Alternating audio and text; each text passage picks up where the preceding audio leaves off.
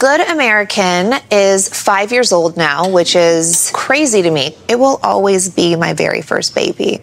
Almost everything Good American is from my previous journey. We were going to talk a little bit about Good 90s today because this is probably like the best fit that we've done all year. Still think there's a way to make these a little more tailored. We don't sell to retailers that won't buy the entire size range, because when I used to shop at department stores with my sisters, I would be ushered up to the attic to go find my size when I was much larger.